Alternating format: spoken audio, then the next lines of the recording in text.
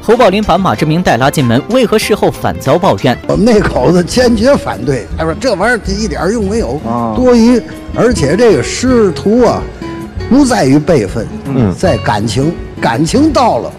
这个门户就这么回事。相声界有个规矩，想被同行承认就必须拜师，即使是名门之后也要先叩门。马志明作为马三立的儿子，想要拜师就必须选择一个寿字辈的老先生。可是当时在世的寿字辈相声演员仅有3位，一位是马三立，但是儿子不能拜父亲为师；另一位是福建的陶香九，因为距离遥远，马三立与他没有来往，更联系不上对方。最后一位郭荣启虽然认识，但是两人之间有点恩怨，肯定也不能拜师。就这样，马志明的师承一直被耽搁了下来。直到有一次侯宝林来天津的时候，去马三立家里拜访，马志明的师承再次被提起。俺聊天就是志明谁出的呀？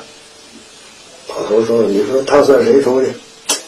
比他大一辈的吧，就仨人，全国就仨，一个是福建的陶香九，还有天津的郭荣启。我又不能收，我又不能算我爸爸徒弟。”侯宝林说：“我收为师弟吧。”侯宝林虽然嘴上答应的痛快，但是等他回到北京以后，就再也没了消息。马三立本身是一个不愿惹麻烦的性格，虽然着急，但始终没有写信询问。直到4年以后，马家开办相声专场，马三立就趁机让于世友给侯宝林捎话，当年说的话还算不算数？就这样，于世友回京将话带给了侯宝林，侯宝林当即回话算数，他因为太忙忘记了。就这样，马志明在天津举办了拜师仪式。至于事后马志明为何说拜师不如买电视机，主要是他见到了相声界太多的黑暗，也经历了很多磨难，所以对于师承和拜师这件事，他就慢慢看开了。近些年根本就不可能收了，是吧？因为什么呢？